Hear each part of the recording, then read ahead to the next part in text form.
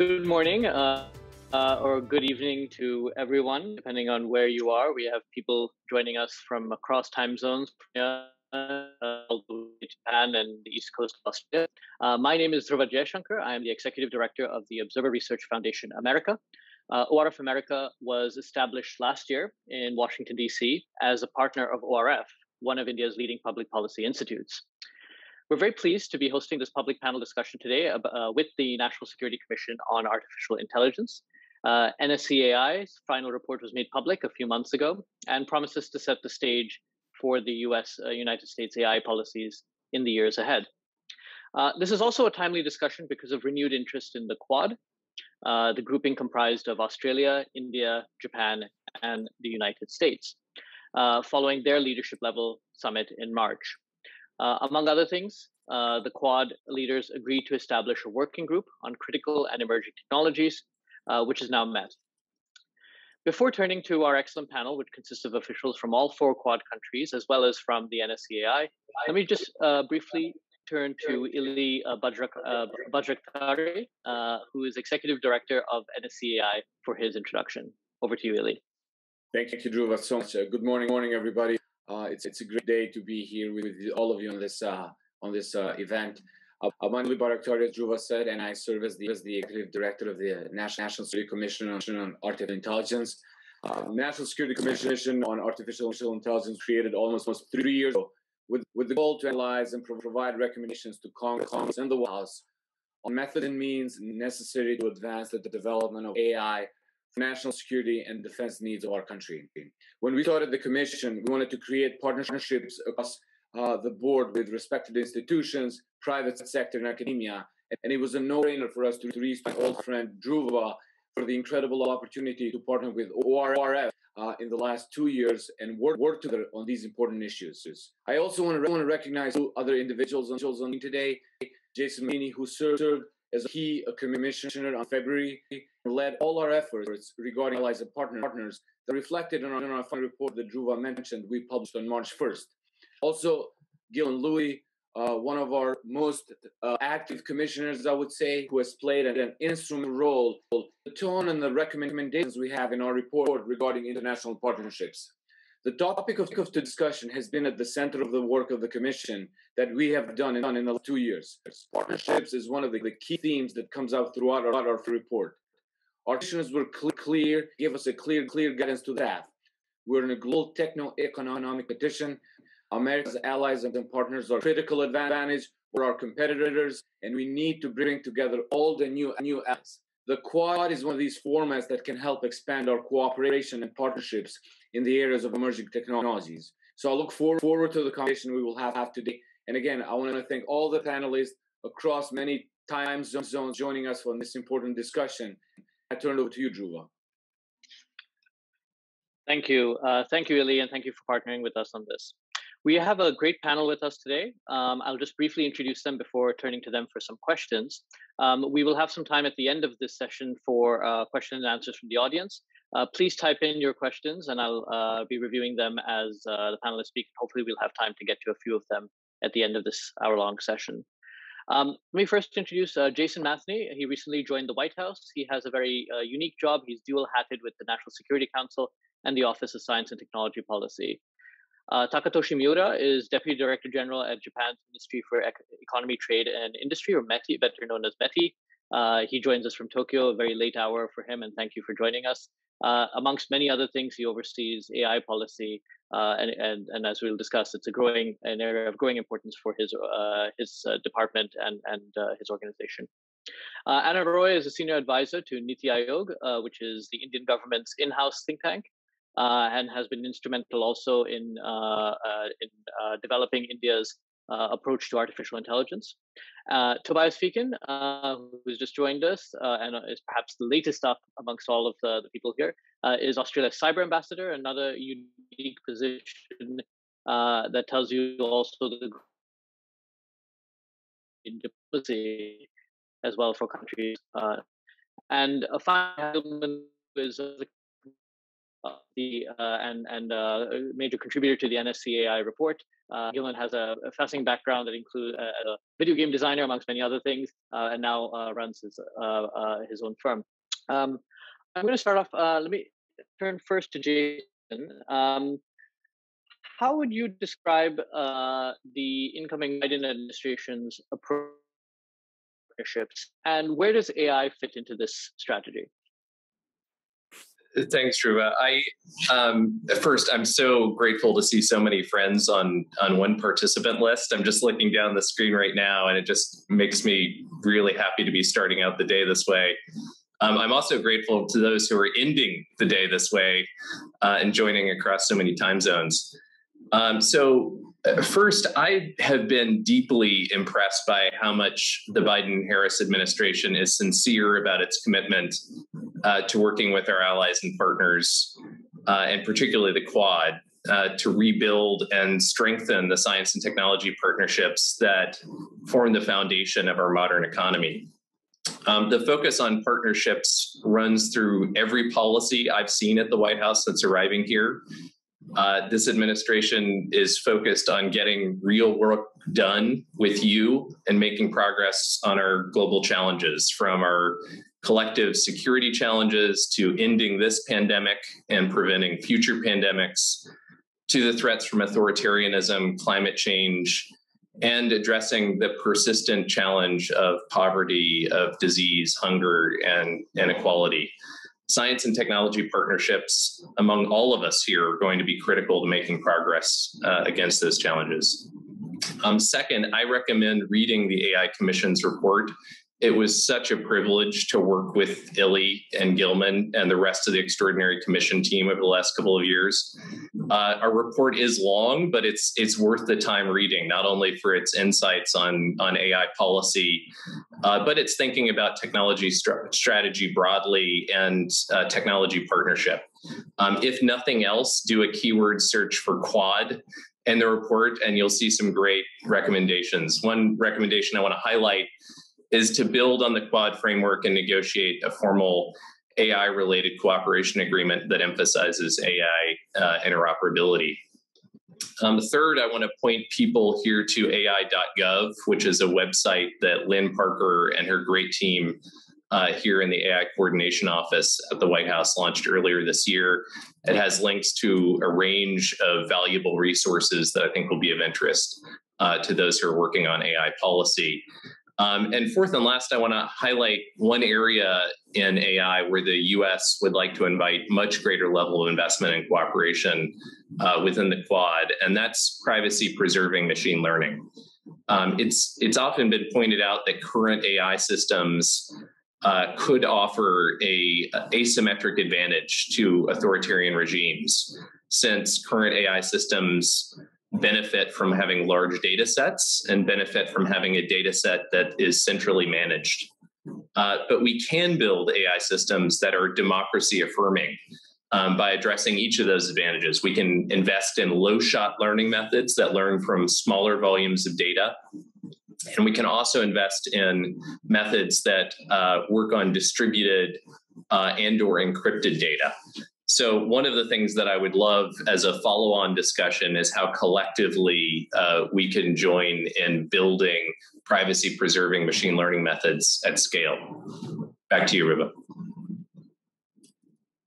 Thank you very much. Let me turn to our colleagues from Japan, Miura, Takatoshi.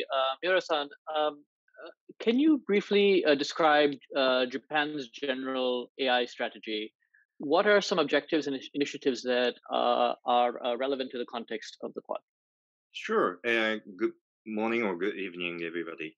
I would like to express my gratitude for the invitation to this roundtable. I'm honored to be here, and I look forward to exchange constructive ideas with you all. First of all, I would like to make sure that we are all in the same boat. AI is a fundamental and important technology. AI can improve our quality of life. AI enable a new way of mobility service. AI is so crucial that it defines technology competitiveness and even economic power. At the same time, AI is so versatile that it can be deployed in a manner that we don't prefer. For example, AI for mass surveillance. In general, we confront a basic issue, which is how to maximize benefit of AI and minimize negative impact of AI, not only domestically, but also internationally. Governments around the world worked hard to identify most important basic values on AI, and the effort was culminated in the OECD and G20 AI principles. I believe the Japanese basic value on AI are well aligned with those of the OECD countries. With various inputs from experts, the government of Japan decided social principle of human-centric AI in March 2019 with three visions, which are 1, dignity, 2, diversity and inclusion, and 3, sustainability. It also finds 7 AI principles, 1, human-centric, 2, education and literacy, 3, privacy protection, 4, ensuring security, 5, fair competition, 6, fairness, accountability, and transparency, and 7, innovations. Now, let's go back to the basic issue, how to maximize benefit of AI and minimize negative impacts caused by use of AI internationally. The NASCAI report devotes one chapter to the favorable international technology order. The government of Japan shares the idea that we must work hand in hand with allies and partners to promote the use of emerging technologies to strengthen democratic norms and values. It is time to spread our norms and values to as many countries as possible, I think. And let me briefly overview Japan's AI strategy. And the Integrated Innovation Strategy Promotion Council, chaired by Chief Cabinet Secretary and Minister of Science and Technology, decided a social principle of human-centric AI in March 2019, and under the guidance of the principles, the Council decided the first comprehensive AI strategy in June 2019, with the three visions of 1, dignity, 2, diversity and inclusion, and 3, sustainability. The Council set 4 strategic targets. 1, human resources, 2, deployment to real world, 3, technologies for inclusion, and 4, international cooperation. We can conceive a couple of aspects of international cooperation, from high-level principles to practical guidance and R&D cooperation. The AI strategy identifies Global Partnership on AI, or GPAI, as an important practical international framework initiative. It is important because members share basic values such as democracy, freedom, diversity, and innovation. As a steering committee member of GPAI, the government of Japan is leading in shaping this young initiative with Australia, India, and the United States to promote the use of AI technology to strengthen democratic norms and values. I think that Quad is also an important forum for international cooperation on AI. Thank you very much. Thank you for that overview, and it's interesting to see some of the parallels with the U.S.'s development recently of its AI policy. May I turn to Anna Roy from India, Mr. Roy? India is undergoing major transformations, in some ways accelerated by the pandemic. What role do you see for AI in India's reform agenda going forward? And I think you'll have to get off mute. Sorry. Thank you very much for giving me this opportunity to share the India vision of AI. I would like to take you back to 2018 when we released our strategy. NITI Aayog released the India strategy on AI. And that will essentially explain, the philosophy behind it, what we exactly did at that time. That will explain what we are doing today. And here, basically, when we started in 2018, NITI Aayog was asked to come out with this strategy for the country. At that time, a handful of countries had already released their strategy. but there was a buzz globally. So other countries were also really somewhere out there, but they were not out with a strategy, quote unquote. So that was the first thing about the global space. Then we also kind of discussed the various other issues available at that time. Uh, First of all, we realized that what was happening in India, the reform, whatever we do in the space of technology, it has to align with the reform agenda. The reform agenda of the government was premised on inclusive growth. So that was one of the cornerstones, that whatever we recommend as a strategy for use of AI, it has to be pegged with the overall philosophy of inclusive growth. We realized that there were three major key levers in any AI program. It is really data, compute, and the tools development through a robust R&D ecosystem. We also examined what was happening in other countries like the US, UK, Germany, and the systems they were putting in place to bring out implementing their AI strategies. From some secondary research, we realized that adoption of AI was still driven at that time, and I don't think much has changed till now, though there is some move in the other sectors as well by commercial considerations. So sectors like health, education, wherever there were more public goods, there we did not see much of activity, at least at that time, and it was a published report by McKinsey and company, which we referred to, and that was one of the things which we felt that should be used to guide what the government's role should be. uh, in India per se, we had these sectors like agri, health, education, which were facing their own specific challenges. In agri, the weather remained unpredictable. The processing industry, was weak, so leading to a lot of wastages. Use of inputs was not really optimum. In healthcare, the access was a problem, affordability was a problem, and a sizable part of the population still faced with a lot of lack of proper healthcare, especially in remote areas. Education also, the learning outcomes were an issue. Retention rates were a problem. Availability of good teachers was also there. So access remained a major problem, especially in a country like India with such scale and diversity. The economic potential was immense. There were several studies which kind of indicated what AI can do for the country.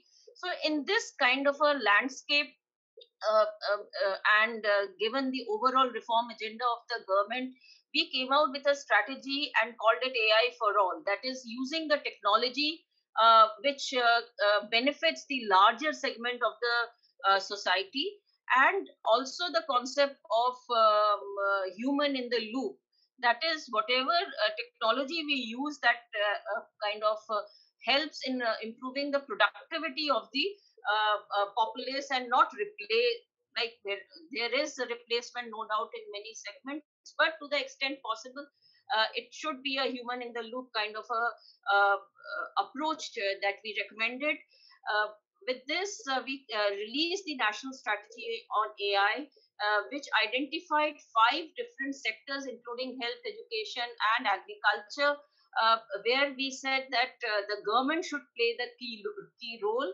In other sector, we felt that we should not crowd out the private sector, which may be doing a good job, developing the ecosystem to cover the entire value chain and ensure that applied research is given equal importance, guided innovation through clear roles of government and forging collaborations, democratizing access to infrastructure as well as a deployment of solutions, and ensure responsible use of AI. That ethics and other issues were highlighted, and last but not the least, collaborations, both among stakeholders within the country and also globally. So these were the major kind of pegs on which we gave the recommendations. We continue to implement that strategy. We are dealing with scaling up issues, procurement issues, skilling, infrastructure at different fora. The pandemic has kind of, I would say, kind of expedited this process. So we are now following a platform approach, and we are developing technology commons in major sectors where it can help. Data remains an important issue, and how to collect data at scale, and how to make data accessible, good data accessible to the larger community, given the robust innovation ecosystem of India, and addressing the digital divide as well, so that democratizing the access to infrastructure as well as access to the tools on all these fronts. We are working several initiatives, whether it is platforms in agriculture, health is has taken the has come in the forefront because of the pandemic, but the other sectors are not being ignored. They are also we are following this particular strategy in promoting AI. I'll just spend 30 seconds on the global collaboration, which we spoke about in the strategy, especially since it's a quad conference today. So we gave this concept of AI garage for 40% of the world. We said that if you solve for India, you actually mean you are solved for 40% or more of the world, because India provides a perfect playground for enterprise and institutions globally to develop scalable solutions which can be easily implemented in the rest of the developing and emerging economies. We also kind of worked on this concept and shared concept notes. We are working with several countries on these lines. We have NITI Aayog has a partnership with the Treasury in Australia, also with METI in Japan. We have kind of exchanged some views. So, in a nutshell, this is what AI for all in or inclusive growth. That is using technology to further the reform agenda of the government to improve the governance. That is what we are doing, and during the pandemic, that is the line which we have taken really going forward. Thank you. And since you mentioned Australia and the partnership with them, it's turning over to Ambassador Tobias Feakin. You have a very interesting portfolio that covers a lot of technological issues, but could you maybe start us off by briefly describing what Australia's approach to AI has been? We've heard from the other countries.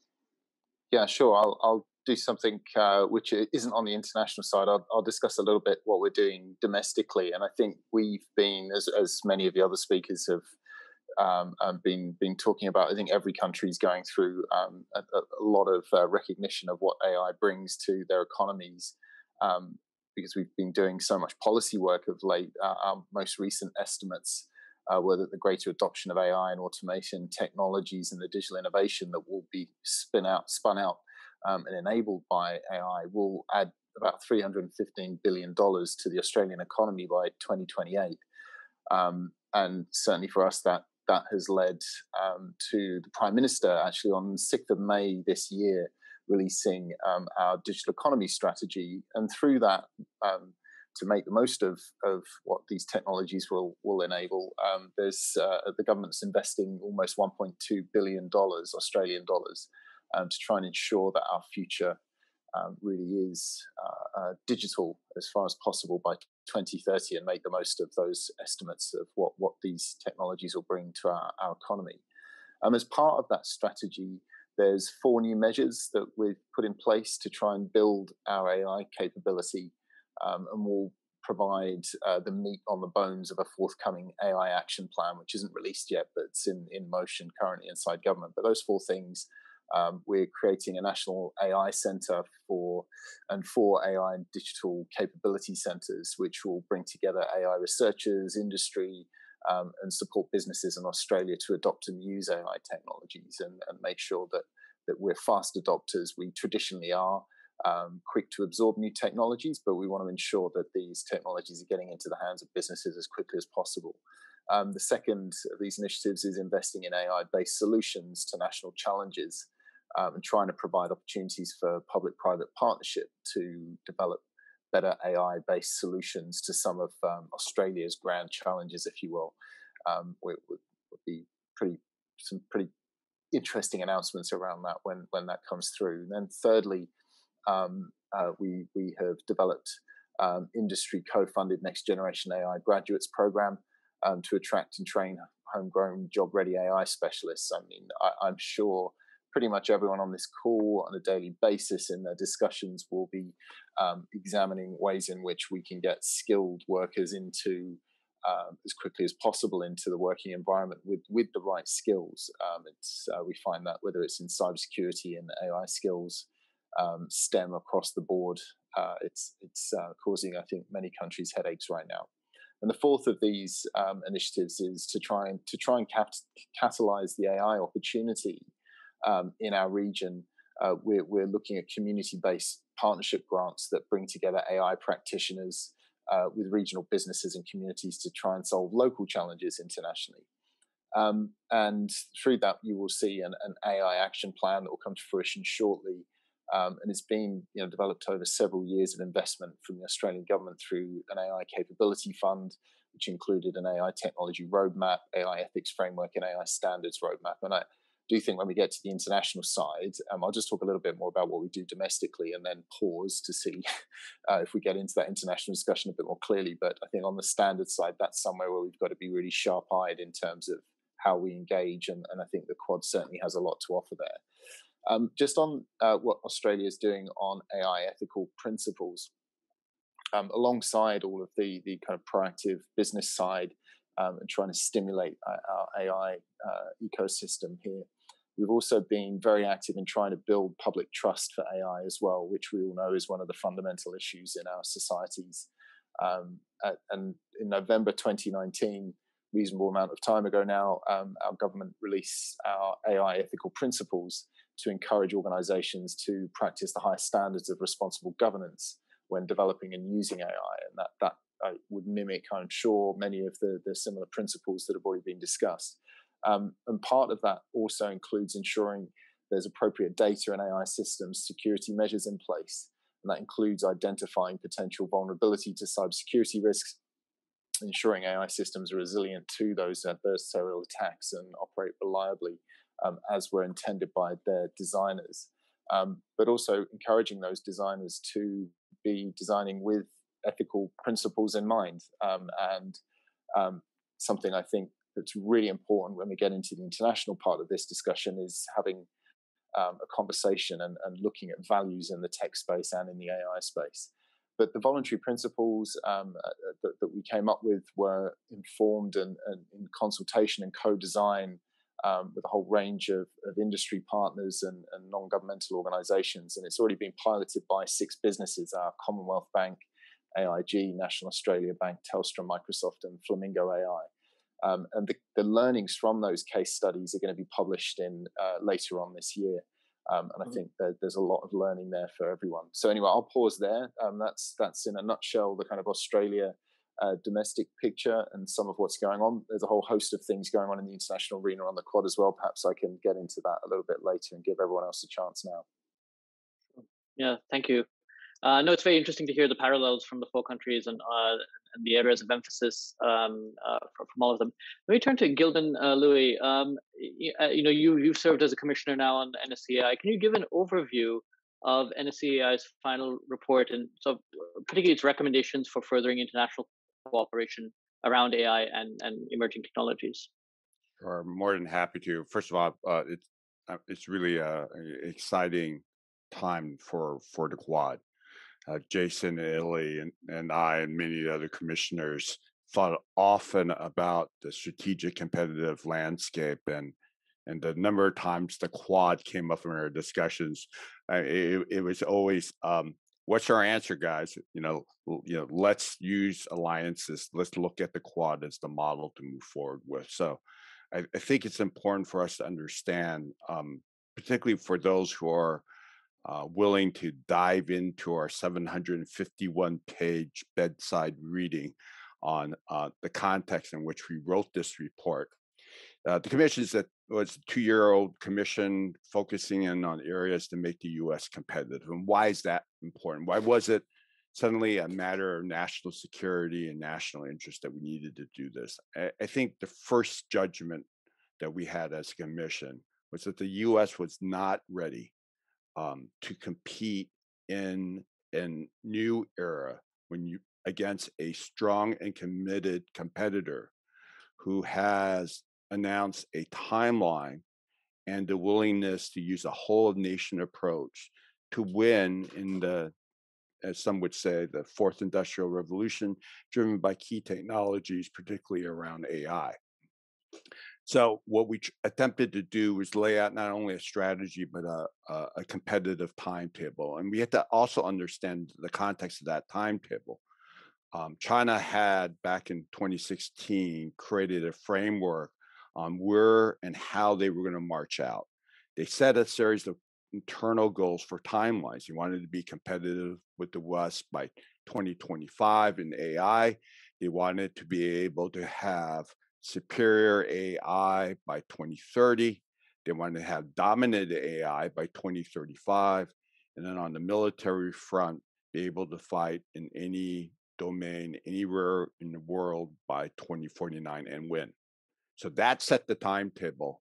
And then we as a country had to make a decision whether or not we were going to be responsive, whether we would stay on a particular path that we were on, or do we have to adjust our strategy? So our second takeaway that we became very adamant on was to set a hard deadline of 2025.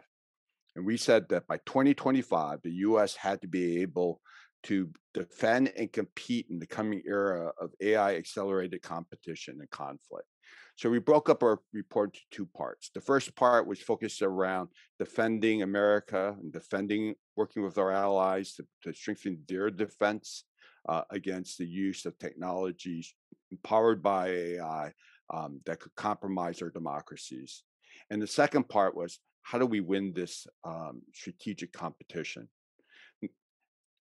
Now, when we look at the US, and you have to understand this report was, well, it was US centric. We were also thinking about how it could become a framework for like-minded democracies. And we came up with 4 pillars for action. And these 4 pillars would probably really serve as a guidepost for the Quad and other countries as well. So the first part of the pillar of the strategy was it starts with leadership. And in the US, leadership starts with the White House. And so one of the things that we recommended was putting together a technology competitive council at the White House and to organize the Department of Defense and our intelligence community around defending our country and winning the technology competitions. The second area, which all the speakers have talked about, is the importance of talent. And we realize that we have a huge talent deficit. And we're not just talking about STEM engineers, programmers, hardware folks who build the foundations of AI, but the talent to actually use AI in machine-human teaming to actually accelerate our ability to either defend, ability to produce economic goods and services, and to protect our people. Now, underlying AI, as important as algorithms and data are, a key strategic advantage the West has is, quite frankly, our ability to do microelectronics and its hardware. At the core of competitive strategic advantage in AI, besides the talent, is the hardware. Because most of the algorithms are going to be shared, generated in kind of open source communities, and we think that's good. But the hardware, the ability to process large amounts of information and create decision advantage is driven by hardware. And that hardware, that microelectronics vulnerability as it currently exists in our current supply chains is only 110 miles away from a threat to take that away. And so we had to think about our ability to stay ahead in hardware, to distribute that supply chain, and to make sure that we're always 2 generations ahead of China's ability to produce faster, more efficient, and more capable pieces of electronics. And of course, the fourth area is innovation. Without innovation, without the investments in R&D, we cannot stay ahead, nor can we nurture the next generation of researchers. So we took international partnerships very seriously, and we focused in on the importance of partnerships and the responsible development and use of these technologies. And to do so, the United States cannot merely do it by itself. It needs partners. It needs to create a dialogue. It needs to take the resources of like-minded nations, right, and work together to set up an alternative series of standards that reflects our democratic values rather than the values of authoritarian states, and show the world not only the safe and appropriate and trusted uses of these technologies, but making sure these technologies are not used to undermine our countries or our individual freedoms. So we strongly point out in the report that these threats are real, right? When we use AI, it is an accelerant to all the other technologies that we apply it against. So we take AI, put against malign information, the ability to manipulate, the ability to find seams in your defenses, the ability to coerce and to do it in a covert way, the ability to promote corruptions. It can all be accelerated with AI. So we need to use AI also to defend against those situations. So let me get down very quickly before I turn it back to the rest of the speakers on specific international recommendations that we made in a report. And I want to put this in the context of kind of this great era of competition. We look at China, we have a strong respect for the Chinese and what they have done, particularly over the last 50 years in raising their economy, right? They are very, very focused on reemerging as a global leader, right? The situation is the conflict comes between the way we do it in the democracies and the way that an authoritarian state may do it.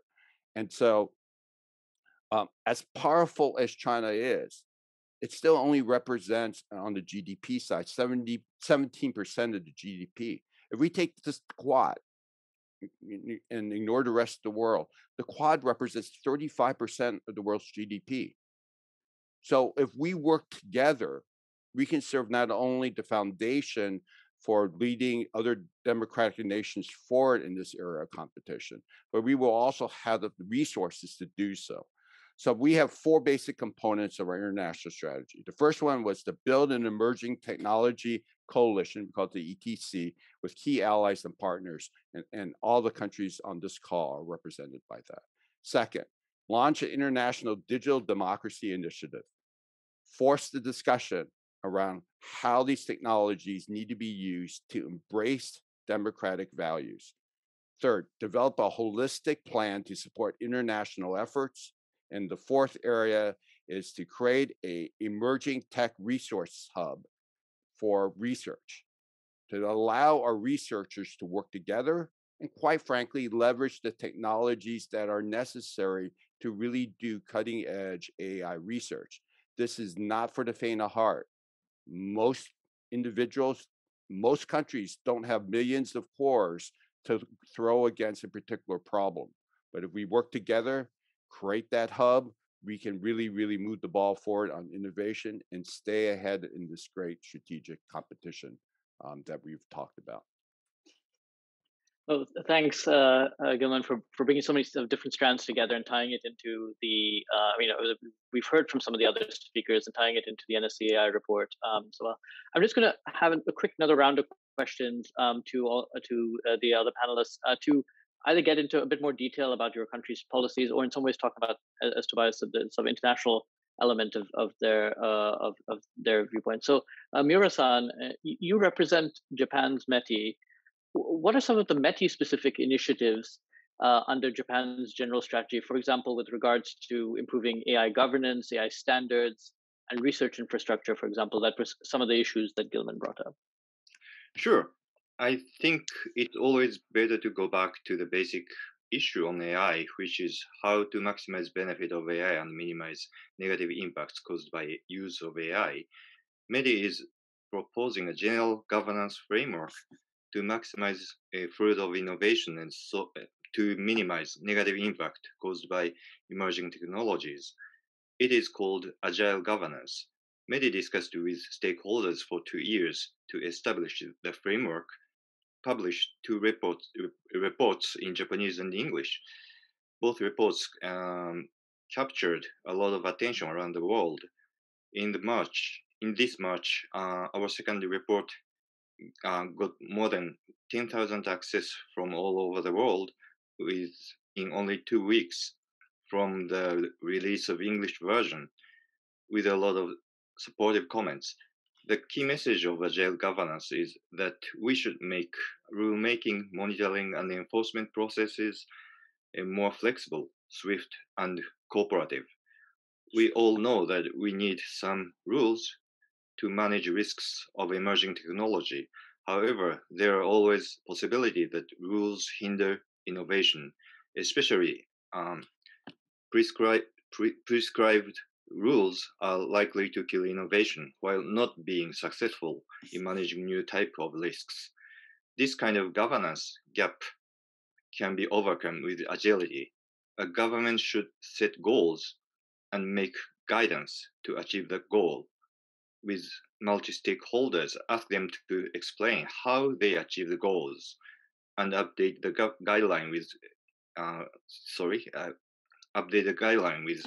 feedbacks from multi-stakeholders in a timely manner.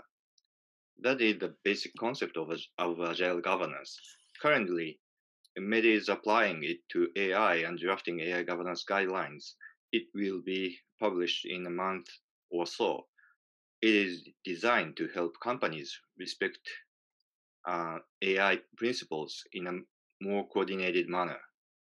So, and R&D is another area that METI focuses on.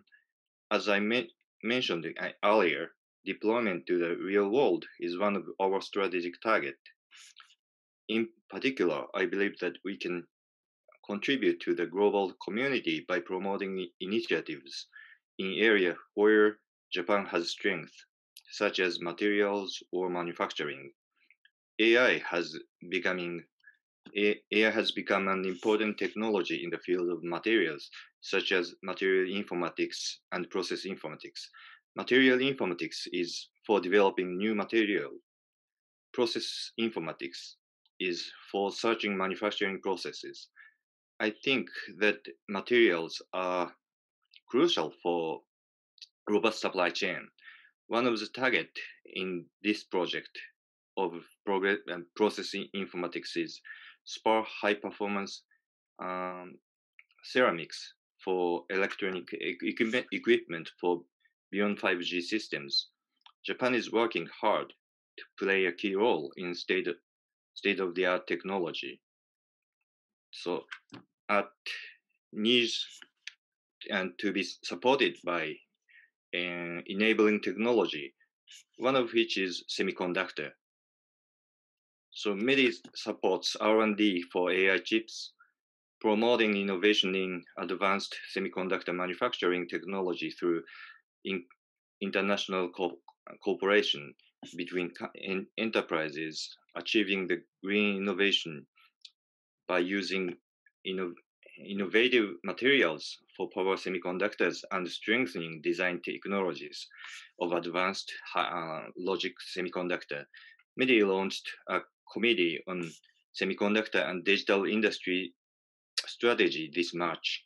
The committee aims to examine structural change in the semiconductor industry and economic security environment. Many of the issues discussed are not specifically relevant to AI, but they will be likely relevant to the larger context of Quad. Based on discussions, METI published Semiconductor Digital Industry Strategy last week, and we will be happy to share the strategy at similar occasions. Thank you very much. Thank you. Ms. Roy, India's government, and you mentioned your remarks, you stressed the importance of responsible AI. how do you define responsible AI, and what is the potential there for international cooperation in that area?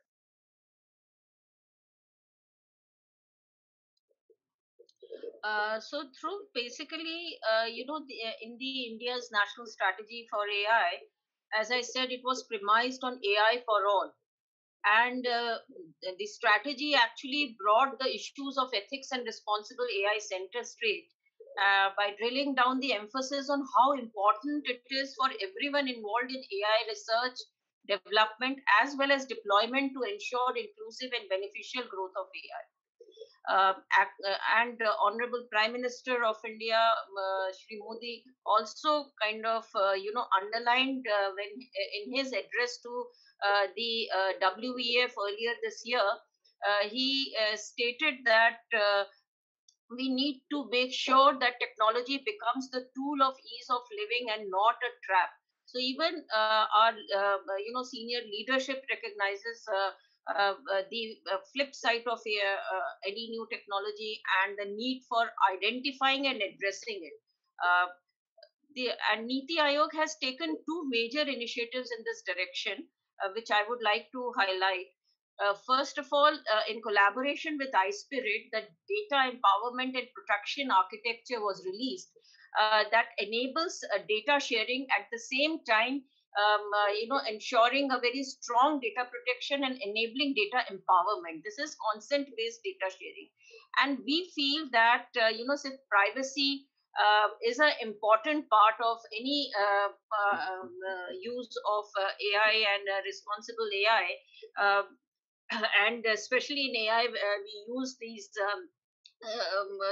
individual data. Unless we have this system of data sharing, we will really be throwing away the baby with the bathwater if we do not have systems and frameworks in place to ensure data sharing in a very transparent manner and in a trustworthy manner. So in my view, this is one of the very important initiatives taken by NITI Aayog.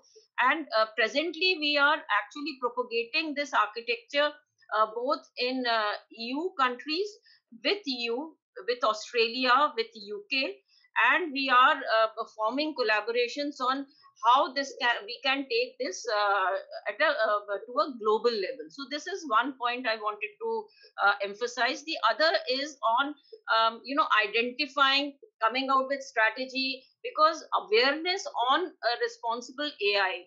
What is responsible AI? What are the ethical issues that we feel is lacking, not only not only in industry may be more aware, but anyway in all segments, whether industry, academia, government, the awareness is lacking.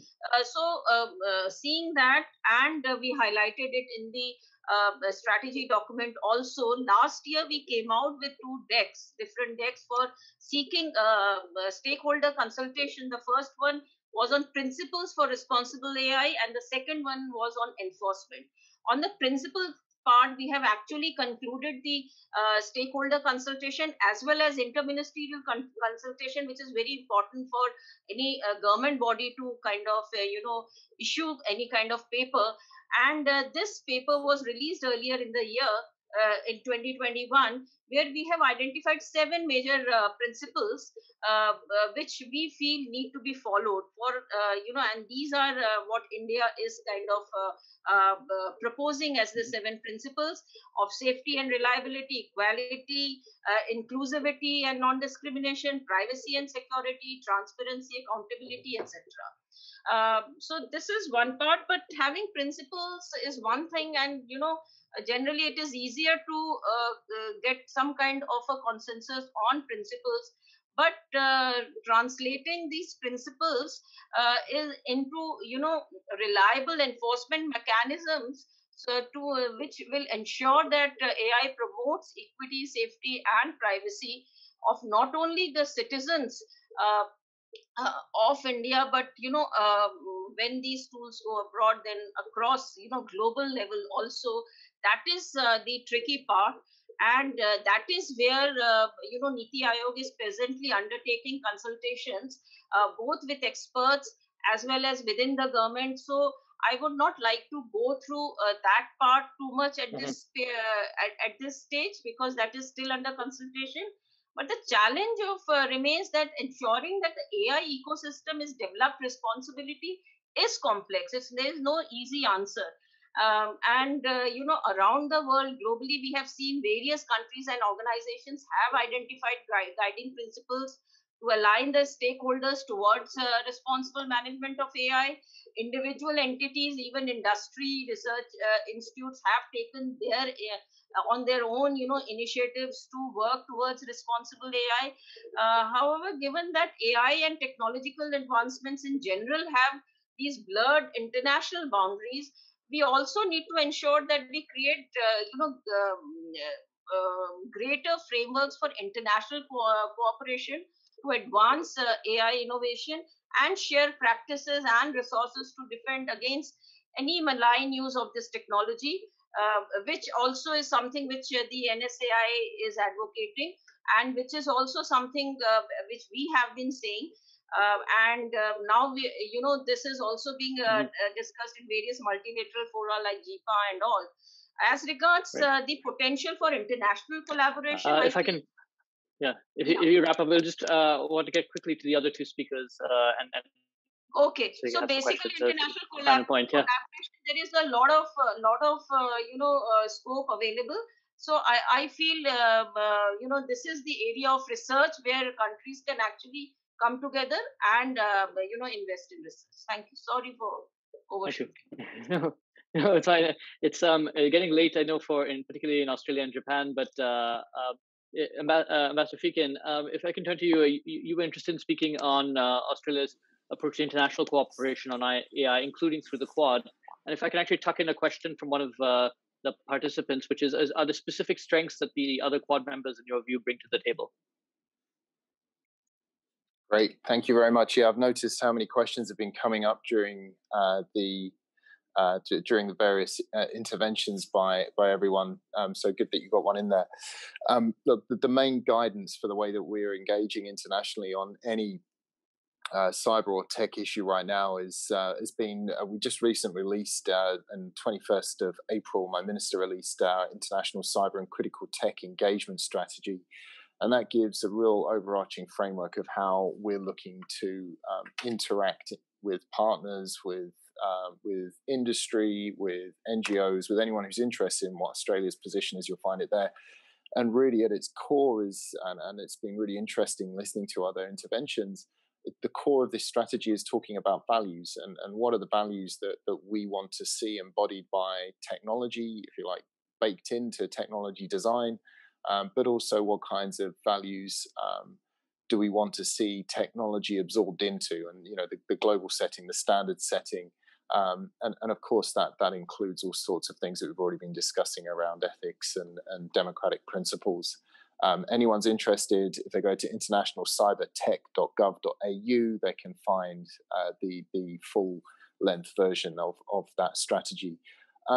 And as you'd expect, we're advocating for a whole range of things, but I know you really would like to hear a little bit more about the kind of perspective on the Quad.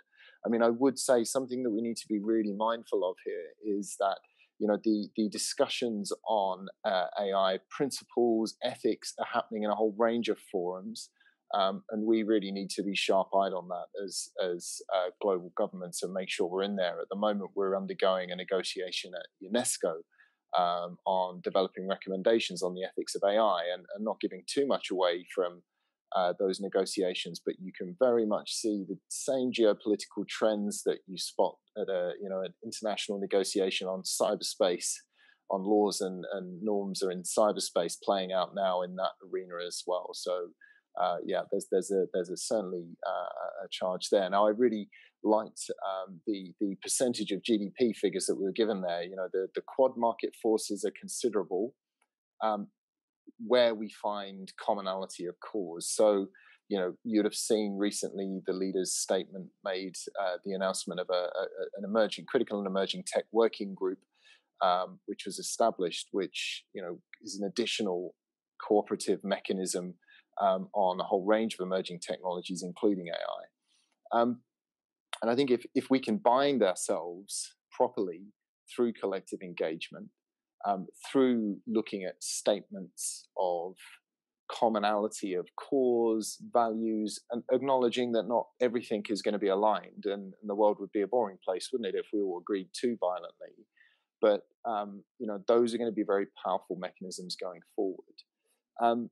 And standard setting is a key priority of that working group, of bringing our various standards setting bodies together, and again, finding that common narrative. And having had a lot of experience myself of sitting in various standards organizations like the International Telecommunications Union, there's certainly a narrative that authoritarian governments have spun, which is very much listened to. And that's something that we need to be not only aware of, but think of what our proposition is. What is the proposition we're taking to these organizations to make sure that our values, our principles are very much there, because they're good values, they're good principles that we're looking to embody, and we do embody these organizations. And I think the AI standards setting place will be absolutely vital going forward. So that can be one of the areas of additional productivity to the question that you asked. But I think we should also look for joint opportunities, as well as through the Quad construct. The Quad often gets is often perceived through a very much a security lens. I think it's now showing that it's got much broader utility. But this is an opportunity to jointly push back on applications of AI that impinge on human rights, violate international law, and undermine, still on that security side, but undermine international peace and security. If we look further forward, though, in terms of what the Quad could do, and not to go too far out and spinning policy on a call, but I think we can look to deepen the research and development cooperation for broad-based and collaborative AI research, and I think that's something that if you combine that GDP power, the collective mindsets that we have, if we start looking at ways that we can do joint R&D across our 4 countries, I think then you could bring some real power to bear. I'd just say a couple of final things before I hand back to you. There was a report which ORF were involved in very clearly, something called the Quad Tech Network, and there was a CNAS recommendation, who was one of the partner organizations, that the Quad could create a multilateral version of the US National Research Cloud, which is an interesting idea. If you kind of think of the idea of pooling of standardized data sets from our 4 countries, could really facilitate training and machine learning models. And I think one of our previous speakers might have mentioned something similar as well. The power of AI will come from increased quantities of data, and if we can find a mechanism for pooling data and overcome some of the obvious barriers that might exist there, then that's another area that the Quad can really add value, I think. But these are all opportunities that I think are there for the taking through the Quad, and just really project our commitment to that shared liberal democratic value, or the shared liberal democratic values that we want to see technology embody. So now is a time of great excitement in the Quad. There's a lot going on, and a lot of potential. But that's why conversations like this are really important, because now is also a really important time for the think tank community, for the research community, to make sure that you're pushing governments along, and giving good food for thought that we can then take into our discussions. So thanks very much, and really appreciate the opportunity to share some thinking. Thank you. I'll thank you for that, and I'll have we're almost out of time, so I'm just going to turn to Jason for the last word and last question, and I'll try and tuck in some of the questions that came in from the audience. But before signing off, I also a number of panelists have mentioned various reports that their governments have put out, or that other actors have put out, and what we will try to do when we do feature this conversation in on our website and on other formats, including social media, we'll try and pool those together so that it becomes a resource for everybody else to access that information from the various governments and from various recommendations, including, of course, the NSC AI report. But final word to Jason. The Quad leaders, as has been mentioned, have created a critical and emerging technology working group. It has met now. How do you think, based on that, the Quad nations can work together to develop various lines. We've heard about R&D, but also telecom technologies, and align efforts to protect critical supply chain, which has been another area of interest.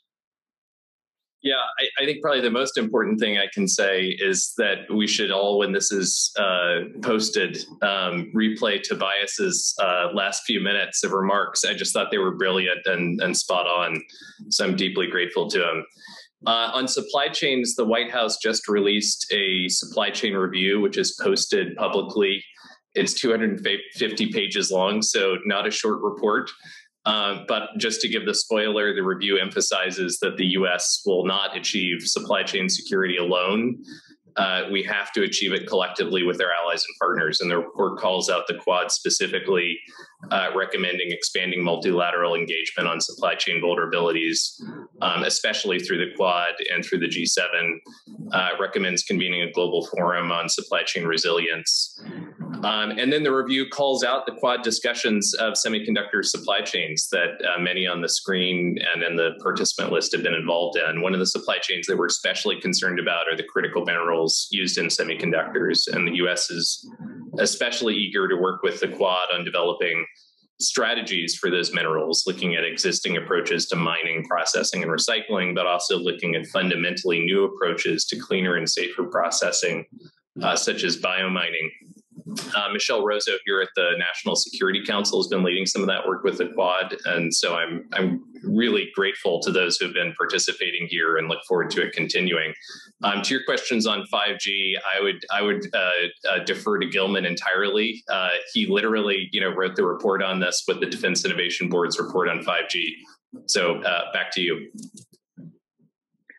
Well, thank you. I think there's a lot more we can discuss. I think we just hit the tip of the iceberg, but it just leaves it to me now, we're a few minutes over, to thank all the panelists for, in many cases, staying up very late or waking up very early in the morning to join us. We had at any given time over 60 participants, so thanks to all of you for joining us. And thanks to the National Security Commission on AI and to my colleagues at ORF America for putting this together.